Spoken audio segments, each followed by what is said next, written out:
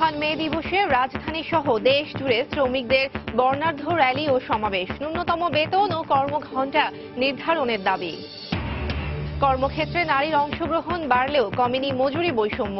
বিদ্যমান আইনি দায়ী বলছেন সংশ্লিষ্টরা। আইএলওর সব পরামর্শ মানা সম্ভব নয় জানালেন প্রতিমন্ত্রী। পদ্মা সেতু রেল প্রকল্পের কাজ কাগজে কলমে শুরু হলেও এখনো হয়নি ঋণ চুক্তি। চলতি মাসেই হবেন জানালেন রেলমন্ত্রী। এখনই শুরু না হলে নির্ধারিত সময়ে উদ্বোধন নিয়ে শঙ্কা। 2 মাস নিষেধাজ্ঞার পর আজ থেকে আবারও নদ নদীতে মাছ ধরা শুরু। নৌকা ও জাল নিয়ে নদীতে জেলেরা। নিষেধাজ্ঞা সফল হওয়ায় উৎপাদন বেশি হওয়ার আশা। এবং দিনাজপুরে 5 উপজেলায় বোরো ক্ষেতে ব্লাস্ট রোগের প্রাদুর্ভাব। কীটনাশকেও মিলছে না সুফল। আতঙ্কিত না হওয়ার পরামর্শ কৃষি বিভাগের।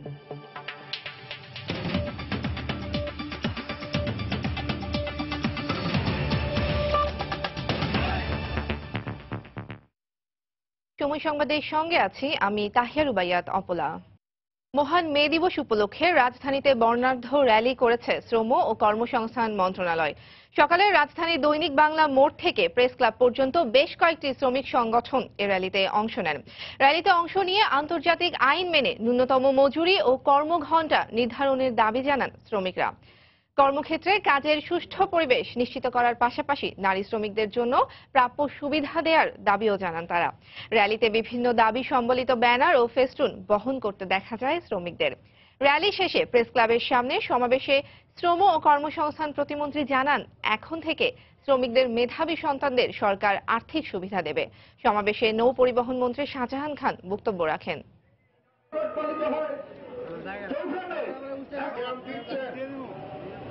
আমরা শ্রমিকদের অনেক অধিকার তারা ভোগ ওই গার্মেন্ট সেক্টরে যে পণ্য আপনারা নিয়ে থাকেন তার উপরে যদি $1 আপনারা বাড়িয়ে দেন, আমার শ্রমিক আরো অনেক বেশি মজুরি আমাদের পক্ষে দেওয়া সম্ভব। তা করবেন না, আমাদের জ্ঞান দেবেন। এই প্রথমবার আমরা বাংলাদেশের শ্রমিকদের সন্তান যারা নাকি লেখাপড়া করে সরকারি মেডিকেল কলেজে, সরকারি বিশ্ববিদ্যালয়ে, প্রকৌশল বিশ্ববিদ্যালয়ে, তাদের সন্তানদেরকে 3 লক্ষ টাকা করে আমরা সাহায্য দিব বৃত্তি হিসাবে। দর্শক, বিভিন্ন শ্রমিক সংগঠন মে দিবস উপলক্ষে তোপখানা রোড ও জাতীয় প্রেস ক্লাব এলাকায় সমাবেশ ও মানববন্ধন করছেন। সেখানে আছেন রিপোর্টার মিজানুর রহমান খবির। সরাসরি চলে যাচ্ছি তার কাছে। খবির, 1886 সালের 1 মে আমেরিকার শিকাগো শহরে হে মার্কেটের সামনে থেকে যে আন্দোলন শুরু হয়েছিল, সেই আন্দোলন আজ সারা বিশ্বে ছড়িয়ে গেছে।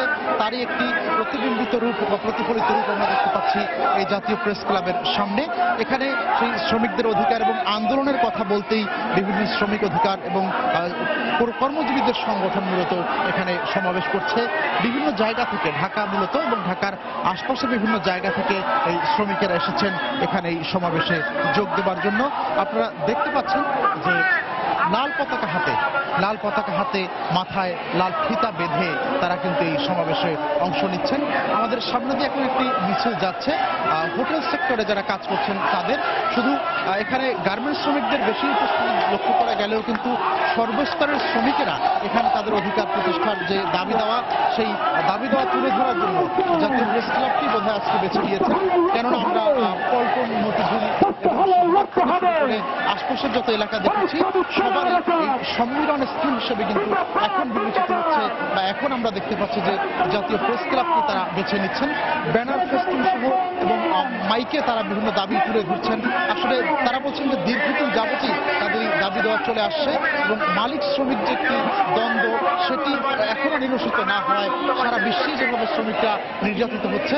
আর আমাদের এই দেশের শ্রমিকদের পাশাপাশি কিন্তু যারা দেশের বাইরে অভিবাসী শ্রমিক হিসেবে পরিচিত, তাদের দাবি দেওয়া তুলে ধরার জন্য কিন্তু বিভিন্ন সংগঠন এখানে সমবেত হয়েছে। সংগঠনের ব্যানারে কর্মজীবীরা সমবেত হয়েছেন। তারা ঐতিহাসিক মে দিবসের এই যে চেতনা অনুপ্রেরণা প্রতি বছরের 1 মে যদি আনুষ্ঠানিকভাবে প্রকাশ করে থাকেন সংগঠনের কর্মী নেতৃবৃন্দ নেতা নেত্রী যারা রয়েছেন সবাই বলছেন যে প্রতি বছর 1 মে আনুষ্ঠানিকভাবে একটি সমাবেশ বা একটি মিছিল একটি স্মারকলিপি দেয়া এভাবেই যদি চলে কিন্তু সারা বছরই তাদের এই আন্দোলন কিন্তু চলে। তবে তাদের দাবি দেওয়া পূরণে যে ঘাটতি রয়ে যায় সেগুলো কিন্তু বছরের পর বছর যুগের পর যুগ রয়ে যায় বলেই কিন্তু যুগের পর যুগ তাদেরকে এভাবে আন্দোলন করে যেতে হয় এবং মাঠে নামতে হয়। বিশেষ করে 8 ঘন্টা কর্মঘণ্টা যে বা প্রতিদিন 24 ঘন্টায় 8 ঘন্টা কাজ করবে একজন শ্রমিক, কাজ করবেন একজন শ্রমিক, সেই দাবি দেওয়ার প্রেক্ষিতে আন্দোলনটি শুরু হলেও আজ বহুমুখী দাবিতে পরিণত হয়েছে মে দিবসের এই দাবি। কেননা যে দিন যত গড়াচ্ছে, প্রযুক্তি যত উন্নত হচ্ছে এবং এই আধুনিকতার ছোঁয়া যতটা লাগছে কিংবা বিভিন্ন জায়গাতে যেভাবে শ্রমিকদের উপরে হয়রানি বা নির্যাতন করা হচ্ছে সবকিছু মিলেই যে সবকিছুতে ইতিবাচক এবং নেতিবাচক যে পরিবর্তনগুলো আসছে সবকিছুকে কেন্দ্র করে কিন্তু সারা বছর সারা যুগ এবং যুগ যুগ ধরে কিন্তু তারা আন্দোলনগুলো করে যাচ্ছেন। তারা বলছেন যে যতদিনই তাদের অধিকার আদায় না হবে আন্দোলন চলবে। তো এই ছিল জাতীয় প্রেস ক্লাবের সামনে থেকে আমার কাছে আপাতত সবশেষ। পরবর্তী সংবাদে হয়তো আপনাদেরকে আরো কোনো তথ্য দিয়ে আমরা এখান থেকে সরাসরি সম্প্রচারে যেতে পারবো। দর্শক, বিভিন্ন শ্রমিক সংগঠন ও মে দিবস উপলক্ষে তোপখানা রোড ও জাতীয় প্রেস ক্লাব এলাকায় সমাবেশ এবং মানববন্ধন করছিলেন। সেখান থেকে সরাসরি সর্বশেষ তথ্য জানাচ্ছিলেন আমাদের রিপোর্টার মিজানুর রহমান কবির। বেশিরভাগ কর্মক্ষেত্রে নারীর অংশগ্রহণ থাকলেও এখনো তাদের মজুরি বৈষম্য নিরসন সম্ভব হয়নি। এজন্য দেশের শ্রম আইনকে দুষছেন সংশ্লিষ্ট সংগঠনগুলো। এক্ষেত্রে সমান মজুরি সহ আন্তর্জাতিক শ্রম সংস্থার বেশ কিছু পরামর্শ থাকলেও তা বাংলাদেশের ক্ষেত্রে মানা সম্ভব নয় বলে মনে করেন শ্রম প্রতিমন্ত্রী। খলিলুর রহমানের ক্যামেরায় এমআর আমিনের রিপোর্ট। পুরুষের পাশাপাশি নারী শ্রমিক মাটি কাটা, ইট ভাঙ্গা, অবকাঠামো তৈরিতে সহায়তা সহ অনেক কঠিন কাজই করে থাকেন। ঢাকা উত্তর সিটির রাস্তায় কর্মরত এমনই কয়েকজন নারী জানান পুরুষের চেয়ে 150 থেকে 200 টাকা কমে কাজ করছেন তারা। ছেলে মেয়ে সবাই সমান কাজ করি, কিন্তু ছেলেদেরকে যত টাকা দেয় আমাদেরকে তত টাকা দেয় না। মহিলারা যে কাজ করে আমিও সেই কাজ করি। আমি ভাই 450, মহিলারা ভাই 300। 350 টাকা চাইলে কয় গেল আপনারা 300 টাকা হইলে হাজির হইলে আইন নাই লাইন নেই। পুরুষের পাশাপাশি ঢালাইয়ের কাজে এসব নারী সমপরিমাণ শ্রম দিলেও মজুরির ক্ষেত্রে তারা বৈষম্যের শিকার হচ্ছেন। শুধু এখানেই নয়, বেসরকারি বিভিন্ন অফিসেও মজুরির ক্ষেত্রে বৈষম্যের শিকার হন নারীরা। রাজধানীর ফার্মগেটে একটি বেসরকারি হাসপাতালে গিয়েও দেখা যায় একই চিত্র। একজন আয়া ওয়ার্ড বয়ের চেয়ে প্রায় 2000 টাকা বেতন কম পান। শ্রম অনুযায়ী বেতন কম ও ন্যায্য সুযোগ সুবিধা থেকে বঞ্চিত হন নার্সরাও। 12 ঘন্টা ডিউটি করি 10,000 টাকা বেতন পাই। 12,000 টাকার উপরেই আসে মাসে। মাতৃত্বকালীন ছুটি আমরা 3 মাস পাই। কর্পোরেট পর্যায়ে নারীরা মজুরি বৈষম্যের শিকার না হলেও মানসিক হেনস্থার শিকার হয়ে তারা পিছিয়ে পড়ছেন বলে জানান এই নারী উদ্যোক্তা। বৈষম্যের শিকার হচ্ছে না একেবারেই সেটা আমি বলবো না। মেন্টাল হ্যারাসমেন্ট আছে, ফিজিক্যাল হ্যারাসমেন্ট আছে, অনেক কিছু আছে। Bangladesh institute of labour studies বিলস এর দেয়া তথ্য মতে পুরুষ যে পরিমাণ মজুরি পাচ্ছে তার তুলনায় একজন নারী ম্যানুফ্যাকচারিং খাতে পায় 76%, অর্থ লগ্নিকারী প্রতিষ্ঠানে পায় 71%, হোটেল ও রেস্টুরেন্টে পায় 69% এবং কনস্ট্রাকশনে পায় 60%। সমান মজুরি না দেয়াকে অপরাধ হিসেবে গণ্য করা হয় না বলেই এমন মজুরি বৈষম্য চলতে পারছে বলে মনে করে শ্রম অধিকার সংগঠনগুলো। আন্তর্জাতিক শ্রম সংস্থায় সেখানে তারা বেশ কয়েকটা সুপারিশ বাংলাদেশ সরকারের কাছে করেন, সমান মজুরির ব্যবস্থা যাতে সর্বস্তরে করে ফেলা হয়। নারী 30 পাউন্ডের একটা ঝাঁকা নিচ্ছে, পুরুষ 50 পাউন্ডের ঝাঁকা নিচ্ছে, তাহলে কিন্তু পরিমাণগতভাবে নারীর কম হবে, কিন্তু সময়টা যেহেতু সমান দিবে, মজুরি কিন্তু সমান হওয়ার কথা। তাহলে আইনের এই সুবিধাটা থেকে নারীর কি সুবিধা হলো? আইনের দুর্বল দিকগুলো সংস্কারের পাশাপাশি মজুরি বৈষম্য নিরসনে জনসচেতনতা দরকার বলে মনে করেন শ্রম প্রতিমন্ত্রী। একজন ব্যবসায়ী তার শ্রমিক তাকে সমানভাবে তার ন্যায্য মজুরি দিবে কিনা এটা কি তার দায়িত্ব না? সরকার কি সমস্ত কিছু দেখে পারবে? আইএলও স্ট্যান্ডার্ডের পরামর্শ বাংলাদেশে কি সম্ভব? বাংলাদেশে 83 লক্ষ অর্থনৈতিক ইউনিট থাকায় সব ক্ষেত্রের বৈষম্য পর্যবেক্ষণ ও প্রতিকার করা সম্ভব হয়ে ওঠে না বলে জানান শ্রম প্রতিমন্ত্রী। এমআর আমিন, সময় সংবাদ, ঢাকা। দেশে প্রায় 6 কোটি শ্রমিকের জন্য রয়েছে মাত্র 7টি শ্রম আদালত, যা প্রয়োজনের তুলনায় কম। বিশেষজ্ঞরা বলছেন, আদালতের সংখ্যা কম হওয়ায় মামলা জট বেড়েই চলেছে। এতে মামলা করার আগ্রহ হারিয়ে ফেলছেন চাকরি বঞ্চিত শ্রমিকেরা। এছাড়া শ্রম আইনের আওতাভুক্ত শ্রমিকরাও আইনের দুর্বলতা, সীমাবদ্ধতা আর প্রভাবশালীদের হস্তক্ষেপের কারণে পদে পদে হয়রানির শিকার হচ্ছেন। শাফিন জাহিদের রিপোর্ট। মিরপুরে অ্যানা এন্টারপ্রাইজ নামের এক প্রতিষ্ঠানে বিক্রয় প্রতিনিধি হিসেবে কাজ করতেন রানা ও দীপু। প্রতি মাসের নির্দিষ্ট সময়ে বেতন দেওয়ার কথা থাকলেও তা না দেয়ায় বাধ্য হয়ে কাজ ছেড়ে দেন তারা। শেষের 2 মাসের বেতন চাইতে গেলে তা দিতে অস্বীকার করে নানা টালবাহানা শুরু করেন প্রতিষ্ঠানটির মালিক। নানান কথা বলে স্যালারিটা আটকা দিতেছে, আর আমাদের এখানেও কোনো যে কাউকে বলবো এরকম কোনো সুযোগ সুবিধা পাইতেছি না। 2 মাস স্যালারি জমে গেছে কিন্তু ফোন রিসিভ করতেছেন। আজকে প্রায় 4 মাস হয়ে গেছে। উনি ফোন দেয় উল্টাপাল্টা আমাদের হুমকি ঝাড়ি দিতেছে যে আপনাদের কিসের স্যালারি পাবেন, প্রমাণ আছে। আসলে এই বিষয়ে যে মামলা কোথায় করতে হয় এটা জানি না। এ তো গেল শ্রম আইন সম্পর্কে অজ্ঞ শ্রমিকের গল্প। এবার আসা যাক আইন সম্পর্কে সচেতন মুজিবুল হকের কথায়। এক অভিযোগের ভিত্তিতে মুক্তিযোদ্ধা কল্যাণ ট্রাস্ট থেকে হারানো চাকুরি ফিরে পেতে 1993 সালে আইআরও মামলা দায়ের করেন এই কর্মী। এছাড়াও বকেয়া বেতন ও মজুরি পেতে মামলা দায়ের করে গেল 24 বছরেও কোনো কুল কিনারা পায়নি এই কর্মচারী। যেহেতু আমি 3টা তদন্তে নির্দোষ ছিলাম, সে তো আমাকে উচিত ছিল যে আমাকে চাকরিচ্যুত না করা। আমি এখনো মামলা লড়তেছি বকেয়া বেতন ভাতার জন্য।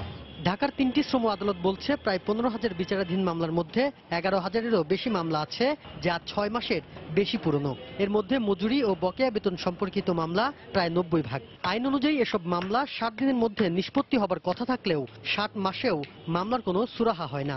অধিকাংশ ক্ষেত্রেই মালিক পক্ষের অনুরোধে আইনের ফাঁক ফোকর দিয়ে বেরিয়ে যায় আসামিরা। লম্বা লম্বা ডেট দেয়, 3টা ডেটে বছর পার। আইনের বিধান হলো 60 দিনে মামলা শেষ করতে হবে, কিন্তু ওনারা মামলা ফাইল করলে প্রথম নোটিশটাই ইস্যু করে 3 মাস পরে কোর্টে অ্যাপিয়ারেন্স। শ্রমিকদের সংগঠন গিলস বলছে সারা দেশে প্রায় 6 কোটি শ্রমিকের জন্য রয়েছে মাত্র 7টি শ্রম আদালত, যা প্রয়োজনের তুলনায় একেবারেই কম। এটাই মামলা দীর্ঘসূত্রিতার মূল কারণ। সব শ্রমিক এই আইনের আওতায় সুরক্ষা পায় না। এটা শুধুমাত্র প্রাতিষ্ঠানিক ভিত্তিক যে শ্রমিক তারা এটা পায়। সুতরাং একটা বৃহৎ সংখ্যক শ্রমিক ওই মজুরি না পেলে আদালতে যেতেই পারে না। আদালতের সংখ্যা বাড়াতে হবে কমপক্ষে পুরাতন জেলা শহরের যে কার্যালয়গুলো সেখানে এবং শিল্পাঞ্চলগুলোতে। তিনি জানান, বিচার বিলম্বিত হওয়ায় শ্রমিকদের মাঝে আস্থাহীনতা তৈরি হওয়ায় দেশের অধিকাংশ শ্রমিকই মালিক পক্ষের সাথে আপোষে যায়। এছাড়াও শ্রমিকদের প্রতি সরকারের নীতিগত অবস্থান থেকে সরে আসারও আহ্বান জানান বিশেষজ্ঞরা। শাফিন জাহিদ, সময় সংবাদ, ঢাকা। সময় সংবাদে আরো থাকছে, হজযাত্রী পরিবহনের জন্য বাংলাদেশ বিমানে ঢাকা লন্ডন রুটে আগস্ট ও সেপ্টেম্বরে 10টি ফ্লাইট বাতিল। যাত্রী হারানোর আশঙ্কা ট্রাভেল ব্যবসায়ীদের। পদ্মা সেতু নির্মাণ কাজের অগ্রগতি নিয়ে প্রতি মাসের 1 তারিখে আমরা বিশেষ রিপোর্ট প্রচার করে থাকি। তারই ধারাবাহিকতায় আজও থাকছে পদ্মা বহুমুখী সেতু রেল সংযোগ প্রকল্প নিয়ে রিপোর্ট। কাগজে কলমে প্রকল্প শুরু হয় 2016 সালের জানুয়ারিতে। তবে চীনের সঙ্গে ঋণ চুক্তি না হয় এখনো শুরু করা যায়নি পদ্মা বহুমুখী সেতু রেল সংযোগ প্রকল্পের কাজ। এ অবস্থায় রেলমন্ত্রী বলছেন, চলতি মাসেই সম্পন্ন হবে 2 দেশের মধ্যে চুক্তি। পদ্মা সেতুর সঙ্গে সংশ্লিষ্টরাও বলছেন, সেতু উদ্বোধনের দিনই রেল চলাচল শুরু করার যে পরিকল্পনা ছিল, যথাসময়ে কাজ শুরু না হওয়ায় তা এখন অনেকটাই কঠিন হবে। এহসান জুয়েলের রিপোর্ট। নানা প্রাকৃতিক ও কারিগরি জটিলতা, তবু নদীতে চলছে পদ্মা সেতুর কাজ। 2015 সালে শুরু আর 2018 সালের ডিসেম্বরে এই কাজ শেষ হওয়ার কথা। নকশা অনুযায়ী সেতুর নিচের অংশে রেল এবং উপরের অংশে চলবে অন্য যানবাহন। ফলে একই সময়ে দেশের দক্ষিণাঞ্চলকেও রেল সংযোগের আওতায় আনা হবে। যেখানে রাজধানীর কমলাপুর থেকে ছাড়া ট্রেন গ্যান্ডারিয়া হয়ে 37 কিলোমিটার দূরের মুন্সিগঞ্জের মাওয়ায় যাবে, সেখান থেকে মূল পদ্মা সেতু দিয়ে যাবে অন্য প্রান্ত জাজিরায়। আর জাজিরা থেকে ফরিদপুরের ভাঙ্গা পর্যন্ত 42 কিলোমিটার এবং পরে ভাঙ্গা থেকে নড়াইল হয়ে যশোর পর্যন্ত 87 কিলোমিটার রেল সংযোগ দেওয়া হবে। কমলাপুর থেকে গেন্ডারিয়া স্টেশন পর্যন্ত 3 কিলোমিটার রেল লাইনে হবে প্রথম কাজ। পুরো কাজের জন্য গত বছরের 8 আগস্ট চীনের সরকারি কোম্পানি চায়না রেলওয়ে গ্রুপ লিমিটেডের সঙ্গে স্বাক্ষর হয়েছে চুক্তি। তবে দেশটির সঙ্গে ঋণ চুক্তি এখনো হয়নি, তাই শুরু করা যাচ্ছে না কাজ। ফলে সেতু উদ্বোধনের দিনই পুরো রেল লাইন চালুর পরিকল্পনায় আনতে হচ্ছে পরিবর্তন। আশা করি ইনশাআল্লাহ আগামী মাসে লোন এগ্রিমেন্ট আমরা করতে পারবো। যে লক্ষ্য নির্ধারণ করেছে এর মাঝে এই প্রকল্পটি আংশিক, অর্থাৎ বাংলা থেকে পদ্মা ব্রিজের এপার পর্যন্ত আমরা যদি শেষ করতে পারি তাহলেও অন্তত পদ্মা ব্রিজের উপর দিয়া ট্রেন চালানো সম্ভব হবে। প্রথম পর্যায়ে রেলপথ নির্মাণের জন্য 361 হেক্টর জমির প্রয়োজন হবে। এর মধ্যে শরীয়তপুর এবং মাদারীপুরের জমি অধিগ্রহণ সম্পন্ন হলেও অন্য জেলাগুলোতে কাজ চলছে। প্রকল্প বাস্তবায়ন করবে বাংলাদেশ সেনাবাহিনী। নিয়মিত সমন্বয় হচ্ছে মূল পদ্মা সেতুর কাজের সঙ্গেও। আমাদের সাথে যে কমন জায়গাটা, এই জায়গায় জমিটাও আমরা অধিগ্রহণ করে রাখছি ওদের সুবিধার জন্য। তাদের তো টার্গেট ছিল আমাদের সাথে সাথে শুরু করার, বাট এটা কঠিন হবে তাদের জন্য, যেহেতু এখনো বাস্তব কাজ শুরু হয় নাই।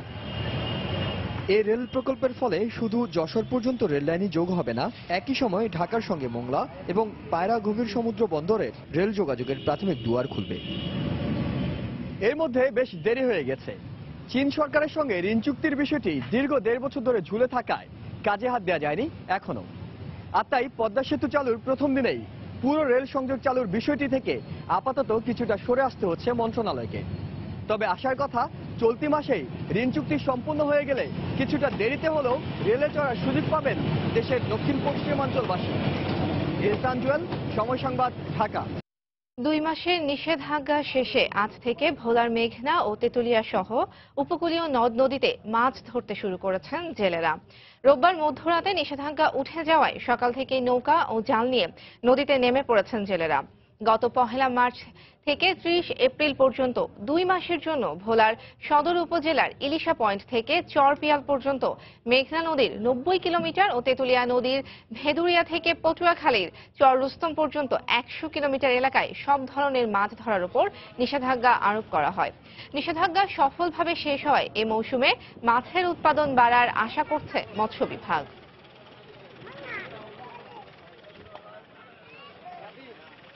এবছরে আমরা আশা করি যে আমাদের যে অভিযান পরিচালনা হয়েছে তাতে জেলেরা মাছ ধরতে পারেনি এবং মাছ তাদের সঠিকভাবে ডিম ছাড়তে পেরেছে এবং একই সাথে এই মাছগুলো বড় হওয়ার সুযোগ পেয়েছে। উৎপাদন বেশি হবে, জেলেরা বেশি পরিমাণে মাছ ধরবে এবং তারা মাছের ক্ষেত্র থেকে বেশি আয় করতে পারবে এবং তাদের সার্বিক জীবনযাত্রার মানটা একটু ভালোর দিকে যাবে।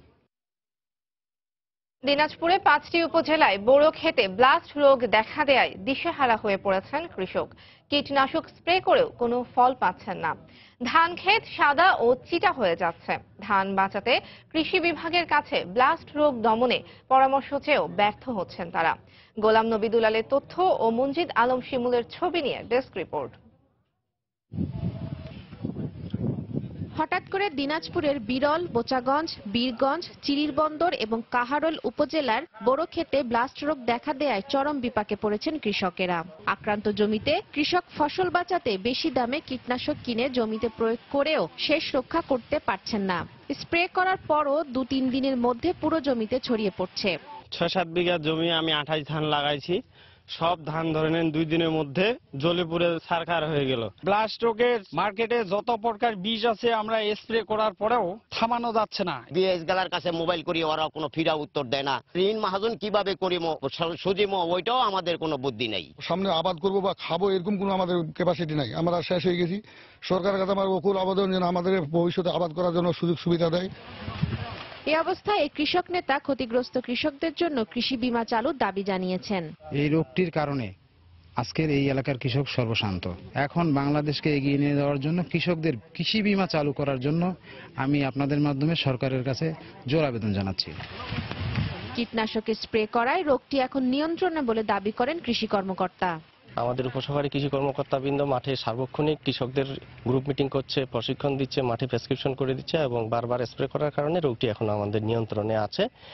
আর আবহাওয়া একটু ভালো হলে রোগটি সম্পূর্ণ নিয়ন্ত্রণে রাখা সম্ভব হবে। দিনাজপুরে এবার বোরো মৌসুমে 1,78,000 হেক্টর জমিতে ধান আবাদ হয়েছে। সময় সংবাদ, দিনাজপুর। সময় সংবাদে আরো থাকছে, সত্যজিৎ রায়ের জনপ্রিয় চরিত্র ফেলুদা সৃষ্টির 50 বছর পূর্তিতে কলকাতায় বিশেষ আয়োজন ছিল, চিত্রনাট্য ও বুকলেট প্রদর্শনী। হজ যাত্রী পরিবহনের জন্য লন্ডন ঢাকা লন্ডন রুটে আগামী 28 জুলাই থেকে 30 সেপ্টেম্বরের মধ্যে 38টি ফ্লাইটের 10টি বাতিল করেছে বিমান বাংলাদেশ এয়ারলাইন্স। লাভজনক এই রুটে ফ্লাইট বাতিলের কারণে বিমান কর্তৃপক্ষ যাত্রী হারাবে বলে মনে করছেন লন্ডনের বাংলাদেশি মালিকানাধীন ট্রাভেল ব্যবসায়ীরা। লন্ডন প্রতিনিধি শোয়েব কবিরের রিপোর্ট। লন্ডন ঢাকা লন্ডন রুটে বিমান বাংলাদেশ ছাড়া সরাসরি অন্য কোনো এয়ারলাইন্স ফ্লাইট পরিচালনা না করায় বিমানে ব্রিটেন প্রবাসীদের অন্যতম ভরসা। কিন্তু আসন্ন হজ ফ্লাইট পরিচালনায় আগামী 28শে জুলাই থেকে সেপ্টেম্বর পর্যন্ত এই রুটের 10টি ফ্লাইট বাতিল করা হয়েছে। বাতিলকৃত ফ্লাইটগুলোর যাত্রীদের অন্যান্য তারিখের ফ্লাইটে আসা যাওয়ার ব্যবস্থা করে দিয়েছে বলে জানায় বিমান বাংলাদেশ এয়ারলাইন্সের এই কর্মকর্তা। হজ ফ্লাইট পরিচালনা করতে গিয়ে আমাদেরকে বিভিন্ন নেটওয়ার্কে কিছু শিডিউল কার্টেল করতে হয়। ওই ফ্লাইটগুলোকে আমরা টার্গেট করেছি যে ফ্লাইটগুলোতে বুকিং ছিল খুব কম। আমরা যে সময় ফ্লাইটটা ক্যান্সেল করছি সিস্টেম থেকে, এটা অলরেডি ফ্লাইট ডেটের 3 মাস আগে। নির্দিষ্ট কোনো কারণ উল্লেখ না করে ফ্লাইট বাতিলের বিষয় জানিয়ে দেওয়া হয় ট্রাভেল ব্যবসায়ীদের। ট্রাভেল ব্যবসায়ীরা জানান বিমান কর্তৃপক্ষের অতিরিক্ত ভাড়া আদায়ের কারণে যাত্রীর সংখ্যা কমে যাচ্ছে, আর তাই বাতিল করা হচ্ছে ফ্লাইটগুলো। বিমানের যে কাস্টমারগুলো আমাদের লন্ডন থেকে যায় তারা বিমান বুকিং না হয়ে অন্যান্য এয়ারলাইন্সে এবার চলে যাচ্ছে। বিমান খালি থাকার কারণে বিমানকে ডাইভার্ট করে হজের দিকে নিয়ে যাচ্ছে, যেটা বিমান হয়তো ভবিষ্যতে এই রোডটা লস করবে। এভাবে ফ্লাইট বাতিলের কারণে ক্ষতিগ্রস্ত হচ্ছেন ট্রাভেল ব্যবসায়ীরা। যাত্রীদের দেওয়া প্রতিশ্রুতি রক্ষা করতে না পারায় বিমানের ভাবমূর্তিও নষ্ট হচ্ছে বলে জানান তারা। বিমানের যে কাস্টমারগুলো আছে ওই কাস্টমারগুলোকে আমরা অন্য দিকে ডাইভার্ট করতে হচ্ছে। এটা বিমান একদিকে ওর গুডউইল নষ্ট করতেছে, প্লাস বিমান কাস্টমার হারাচ্ছে। বিগত 2015-16 সালে লন্ডন ঢাকা লন্ডন রুটে 58,786 যাত্রীকে পরিবহন সেবা প্রদান করে বিমান বাংলাদেশ এয়ারলাইন্স। হজ ফ্লাইট পরিচালনার অজুহাতে লন্ডন ঢাকা রুটে 10টি ফ্লাইট বাতিল করেছে বিমান বাংলাদেশ এয়ারলাইন্স। আর এতে বিড়ম্বনার শিকার হতে হচ্ছে সেই সময়ে বাংলাদেশে যেতে ইচ্ছুক ব্রিটেন প্রবাসীদের। ঘন ঘন ফ্লাইট বাতিলের কারণে বিমান থেকে যাত্রীরা অন্য এয়ারলাইন্সের দিকে ঝুঁকে পড়ছেন বলে মনে করছেন অনেকে। শোয়েব কবির, সময় সংবাদ, লন্ডন। আবারও মে দিবসের খবর। দর্শক, মহান মে দিবস উপলক্ষে রাজধানীর কেন্দ্রীয় শহীদ মিনারে চলছে পথনাটক, সঙ্গীত, কবিতা আবৃত্তি সহ বিভিন্ন অনুষ্ঠান। সেখানে আছেন রিপোর্টার মৌসুমী মৌ। এদিকে সিলেটের কোর্ট পয়েন্টে চলছে শ্রমিক সমাবেশ। সেখানে আছেন রিপোর্টার আব্দুল আহাদ। সরাসরি চলে যাচ্ছি তাদের কাছে। প্রথমেই যাচ্ছি মৌয়ের কাছে।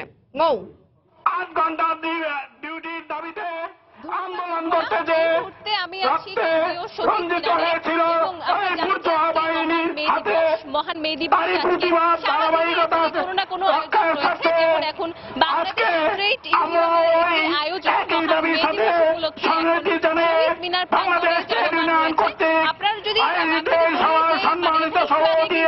গণশহীদ প্রাণ হচ্ছিল শ্রমিকদের যে অধিকার, মহান মে দিবসের যে ইতিহাস যদি আমরা বলি যে শ্রমিকদের একটা শ্রমিকদের যে অবদান সেটি কিন্তু বক্তাদের আলোচনায় উঠে এসেছে এবং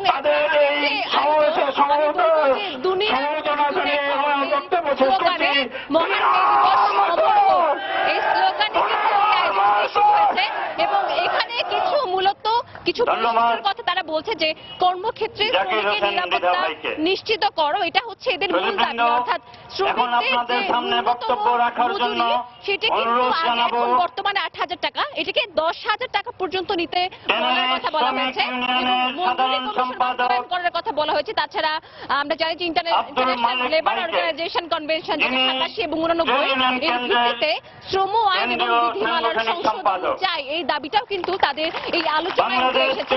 এখন কিন্তু বর্তমানে যারা মঞ্চে রয়েছেন তারা বাংলাদেশ ট্রেড ইউনিয়নের নেতা কর্মীরা, তারা কিন্তু বারবার যে শ্রমিকদের অধিকার, আন্দোলন, দাবি এইসবের ব্যাপারে যে সোচ্চার হবার কথা সেটাই কিন্তু বলছেন। যে আপনারা দেখতে পাচ্ছেন সকাল থেকে কিন্তু এখানে সব শ্রেণী পেশার মানুষ তারা কিন্তু এখানে চলে এসেছেন তাদের দাবি জানাতে। তাদের যে ন্যূনতম মজুরি থেকে শুরু করে কর্মঘণ্টা সবকিছুর ব্যাপারে, যেমন আমরা যদি সভ্যতার কথা বলতে চাই তাহলে অনেক আগে থেকে কিন্তু যে মোটামুটি ইতিহাস কিন্তু বলে যে সেটা শোষণের যে কথা, শোষণের যে ইতিহাস সেটি এবার পাল্টাতে হবে। অর্থাৎ নতুন একটি দিন আগামী কাল থেকে তারা বলছে যে মোটামুটি নতুন এই দাবিগুলো নিয়ে যেন শ্রমিকরা সামনে এগিয়ে যেতে পারে, সে কর্ম পরিবেশ যেন নিশ্চিত করা হয়, সেই দাবি কিন্তু এখান থেকে তুলে ধরা হয়েছে।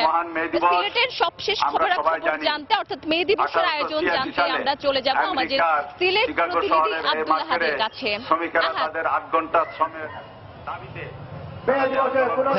আসলে সারা দেশের মতো সিলেটেও শ্রমিকদের অধিকার আদায়ের লক্ষ্যে বিভিন্ন ধরনের কর্মসূচি পালিত হচ্ছে, সমাবেশ হচ্ছে, আবার কখনো বিভিন্ন শ্রমিক সংগঠন সিলেট নগরীতে মিছিল করছে এবং তাদের পাশাপাশি সিলেটের যে জেলা প্রশাসন তারাও সিলেট নগরীতে একটি মিছিল বের করেছে এবং আমরা দেখতে পেয়েছি। এখন আমি যেখানে আছি সিলেট নগরীর কোর্ট পয়েন্টে, এখানে হোটেল শ্রমিকের যে কর্মীরা আছেন তারা তাদের অধিকার আদায়ের লক্ষ্যে তারা দেখা যাচ্ছে যে এখানে তারা সমাবেশ পালন করছে এবং তারা মিছিল করছে। আসলে 1886 সালে যুক্তরাষ্ট্রের শিকাগো শহরের হে মার্কেটের শ্রমিকরা যে তাদের অধিকার আদায়ের লক্ষ্যে যে আত্মত্যাগ করেছিল, এরপর থেকে মূলত সারা বিশ্বের শ্রমিকের অধিকার মেনে নেওয়া হয়েছিল এবং তাদের 8 ঘন্টা কাজের স্বীকৃতি আদায় হয়েছিল। কিন্তু শ্রমিকরা যেমনটি বলছে যে তাদের 8 ঘন্টা কাজের স্বীকৃতি আদায় হলেও এখনো তারা ন্যায্য মজুরি পাচ্ছে না। বিশেষ করে হোটেল শ্রমিক যারা আছেন তারা বলছেন যে তাদেরকে এখনো 1000, আবার কোনো হোটেলে 1500 থেকে 2000 কিংবা 3000 টাকা মজুরি দেওয়া হয়, কিন্তু তারা বলছে যে তাদের ন্যূনতম মজুরি 15,000 টাকা করতে হবে। এবং এই শ্রমিকদের পাশাপাশি আপনারা জানেন যে সিলেট হচ্ছে একটি চা বাগান অধ্যুষিত এলাকা এবং এখনো চা শ্রমিকদেরকে মাত্র 85 টাকা দিনের মজুরি দেওয়া হয় এবং চা শ্রমিকরা বলছে যে তাদের এই 85 টাকা দিয়ে বর্তমান যে দ্রব্যমূল্যের ঊর্ধ্বগতির যে বাজার, এই বাজারে তাদের টিকে থাকা সম্ভব নয় এবং তারা দাবি করছে যে বিশ্বের অন্যান্য দেশের মতো তাদেরও মজুরি 300 টাকা করতে হবে, এমনটি এই শ্রমিকরা বলছে। এবং আরেকটা বিষয় আপনাদের বলে রাখি যে হোটেল শ্রমিকরা যে এখানে সমাবেশ করছে, এই সমাবেশ থেকে তারা একটি অভিযোগ করেছে যে পুলিশের পক্ষ থেকে তাদের সমাবেশে না করার জন্য বাধা দেওয়া হয়েছে এবং তারা বলছে যে তাদের দাবি দেওয়া আদায় হলে তখন হয়তো তাদেরকে এই রাজপথে নামতে হবে না। আমার কাছে এই ছিল সিলেট থেকে সবশেষ খবর। দর্শক, মহান মে দিবস উপলক্ষে চলছে দিনব্যাপী নানা আয়োজন। কেন্দ্রীয় শহীদ মিনার থেকে সর্বশেষ তথ্য জানাচ্ছিলেন আমাদের সহকর্মী মৌসুমী মৌ এবং সিলেটের কোর্ট পয়েন্টে চলছে শ্রমিক সমাবেশ, সেখান থেকে সর্বশেষ তথ্য জানাচ্ছিলেন রিপোর্টার আব্দুল আহাদ। উচ্চতর শিক্ষা ব্যবস্থা চালু সহ 4 দফা দাবিতে আন্দোলনে নেমেছে দেশের মেডিকেল অ্যাসিস্ট্যান্ট ট্রেনিং স্কুলের শিক্ষার্থীরা। তাদের অভিযোগ, মেডিকেল ফ্যাকাল্টির দেয়া সার্টিফিকেট দেশ ছাড়া বিদেশে কোনো কাজেই লাগে না, পাশাপাশি উচ্চতর শিক্ষা গ্রহণের কোনো সুযোগ নেই তাদের। শিক্ষার্থীদের সঙ্গে প্রতিষ্ঠানগুলোর শিক্ষকরাও একমত। বগুড়া থেকে মাজেদুর রহমানের রিপোর্ট, ছবি তুলেছেন রবিউল ইসলাম। বিজ্ঞান বিভাগ থেকে এসএসসি পাশ করে 3 বছরের একাডেমিক শিক্ষা শেষে 1 বছরে হাতে কলমে শিক্ষা নিতে হয় মেডিকেল অ্যাসিস্ট্যান্ট ট্রেনিং স্কুলের শিক্ষার্থীদের। এরপর উচ্চশিক্ষা গ্রহণ করতে চাইলেও কোনো সুযোগ নেই তাদের, আর তাদের যে সার্টিফিকেট দেওয়া হয় তার কোনো মূল্য নেই বিদেশে। আমরা আমাদের মৌলিক অধিকার নিয়ে আন্দোলনটা করেছি, আমাদের উচ্চ শিক্ষা এটা তো আমাদের প্রাপ্য। একটা বোর্ড দরকার যেখান থেকে আমরা সার্টিফিকেট পাবো, আর যে সার্টিফিকেটের মূল্যটা বাইরের দেশেও আমরা থাকবে। আমাদের প্রায় দীর্ঘ 8 বছর যাবত সরকারি কোনো নিয়োগ দেওয়া হয় না, যেখানে আমাদের অনেক পদ ফাঁকা হয়ে আছে। প্রতিষ্ঠান প্রধান ও শিক্ষকরা মনে করেন শিক্ষার্থীদের দাবি যৌক্তিক। অন্যান্য ডিপ্লোমাধারীদের মতো তাদেরও উচ্চশিক্ষার সুযোগ দেওয়া উচিত। সাধারণ জনগণের চিকিৎসা সেবা নিশ্চিত করার জন্য এদেরকে উচ্চশিক্ষা দেওয়া হোক, এটা আমার একটা পরামর্শ। সরকারের উচিত বিষয়টা সুনজরে দেখে এটার একটা সঠিক সমাধান কিভাবে করা যায় দ্রুত ব্যবস্থা নিলে আমার মনে হয় যে ভালো হয়। উচ্চশিক্ষা নিয়ে আন্দোলনরত শিক্ষার্থীদের সাথে দ্বিমত পোষণ করেন বিএমএর নেতারা। তাদের মতে এসব প্রতিষ্ঠান ডিপ্লোমার মর্যাদা পায়নি। উচ্চতর শিক্ষার যে দাবি তারা করেছেন, এই বিষয়টি বিএমডিসির সাথে আলোচনা করে একটা ব্যাপক পরিবর্তন করে সেই কোর্সের সঙ্গে সমন্বয় না করা গেলে এটা এই মুহূর্তে সম্ভব বলে আমার মনে হয় না। যেহেতু এটা টেকনিক্যাল জব, টেকনিক্যাল কোর্স করে সেখানে ইন্টার্নশিপ একটা ভাতা কিছু হলে ব্যবস্থা করা উচিত। দেশে বর্তমানে 8টি সরকারি প্রতিষ্ঠান সহ 209টি প্রতিষ্ঠানে অর্ধ লক্ষাধিক শিক্ষার্থী মেডিকেল অ্যাসিস্ট্যান্ট ট্রেনিং স্কুলে শিক্ষা গ্রহণ করছে। মাজেদুর রহমান, সময় সংবাদ, বগুড়া। সত্যজিৎ রায়ের জনপ্রিয় ফেলুদা চরিত্রের 50 বছর পূর্তি উপলক্ষে পশ্চিমবঙ্গের কলকাতায় শুরু হয়েছে ফেলুদা প্রদর্শনী। গতকাল সন্ধ্যায় হোচিমিন সরণির বেঙ্গল গ্যালারিতে প্রদর্শনীর উদ্বোধন করেন ফেলুদা চরিত্রে রূপ দেয়া জনপ্রিয় অভিনেতা সব্যসাচী চক্রবর্তী। উপস্থিত ছিলেন সত্যজিৎ পুত্র সন্দীপ রায় সহ আরো অনেকে। কলকাতা থেকে সুব্রত আচার্যের তথ্য ও ছবিতে ডেস্ক রিপোর্ট। প্রদোষ চন্দ্র মিত্র ওরফে ফেলুদা সত্যজিৎ রায়ের অনবদ্য এক সৃষ্টি, বাংলা সাহিত্যের জনপ্রিয় এক কাল্পনিক গোয়েন্দা চরিত্র। 1965 সালের ডিসেম্বরে সন্দেশ পত্রিকায় ফেলুদা সিরিজের প্রথম গল্প ফেলুদার গোয়েন্দাগিরি প্রকাশিত হয়। 1997 সাল পর্যন্ত ওই সিরিজের 35টি সম্পূর্ণ ও 4টি অসম্পূর্ণ গল্প ও উপন্যাস প্রকাশিত হয়। কালজয়ী এই চরিত্রের 50 বছর পূর্তি উপলক্ষে রোববার সন্ধ্যায় কলকাতার হোচিমিন সারণীর ICCR এর বেঙ্গল গ্যালারিতে আয়োজন করা হয় ফেলুদা প্রদর্শনীর। Society for the preservation of Satyajit Ray archives প্রতি বছর এই প্রদর্শনীর আয়োজন করে থাকে। এবারের প্রদর্শনীর আকর্ষণ জুড়ে ছিল সোনার কেল্লা, জয় বাবা ফেলুনাথের চিত্রনাট্য ও বুকলেট। প্রদর্শনীর উদ্বোধন করেন ফেলুদা চরিত্রে রূপ দেয়া জনপ্রিয় অভিনেতা সব্যসাচী চক্রবর্তী। উপস্থিত ছিলেন সত্যজিৎ পুত্র সন্দীপ রায় সহ আরো অনেকে।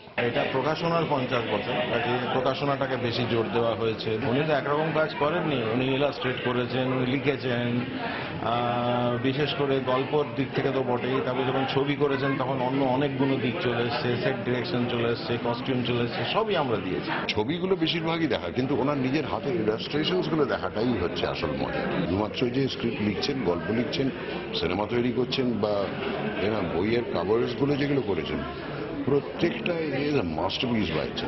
এই প্রথম সোনার কেল্লার সঙ্গে জড়িত একটা ডকুমেন্ট যেটা লাস্ট 40 বছরে কোনোদিন আমি দেখিনি, সেটা ফার্স্ট আমি দেখলাম। এই এমন একটা মানুষের এই সংগ্রহ, এটা তো it could have been done well before hand, অনেক দেরিতে হলো, আরো আগে হওয়া উচিত ছিল।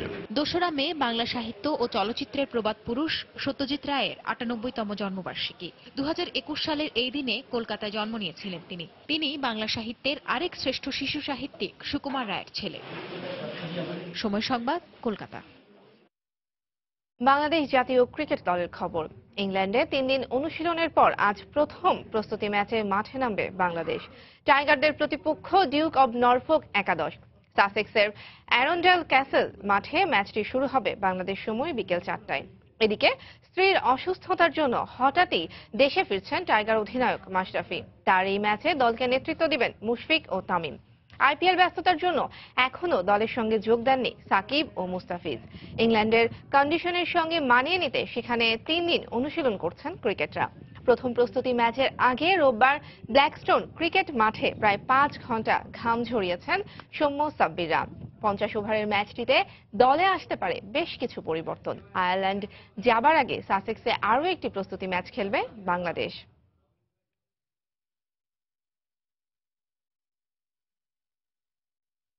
এ পর্যায়ে শীর্ষ সংবাদ জানিয়ে দিচ্ছি আরেকবার।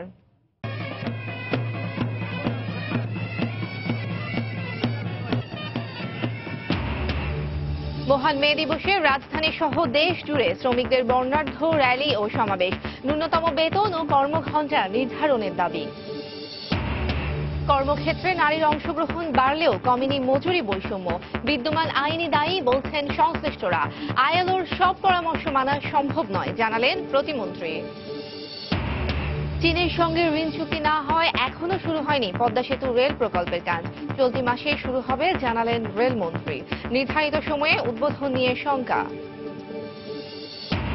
2 মাস নিষেধাজ্ঞার পর আজ থেকে আবার নদ নদীতে মাছ ধরা শুরু। নৌকা ও জাল নিয়ে নদীতে জেলেরা। নিষেধাজ্ঞা সফল হওয়ায় উৎপাদন বেশি হওয়ার আশা। এবং দিনাজপুরে 5 উপজেলায় বোরো ক্ষেতে ব্লাস্ট রোগের প্রাদুর্ভাব। কীটনাশকেও মিলছে না সুফল। আতঙ্কিত না হওয়ার পরামর্শ কৃষি বিভাগের। এই ছিল এখনকার মতো। যে কোনো খবর পেতে ভিজিট করুন সময়নিউজ.tv। যে কোনো বাংলা লিংক ও রবি নম্বর থেকে সময় সংবাদের খবর, অনুষ্ঠান সম্পর্কে জানতে এবং যে কোনো তথ্য সময় সংবাদকে জানাতে ডায়াল করুন 16242 নম্বরে। এছাড়া এইমাত্র পাওয়া খবর মোবাইলে পেতে SMS করুন *BN লিখে পাঠিয়ে দিন 16242 নম্বরে। সঙ্গে থাকুন সময়ের।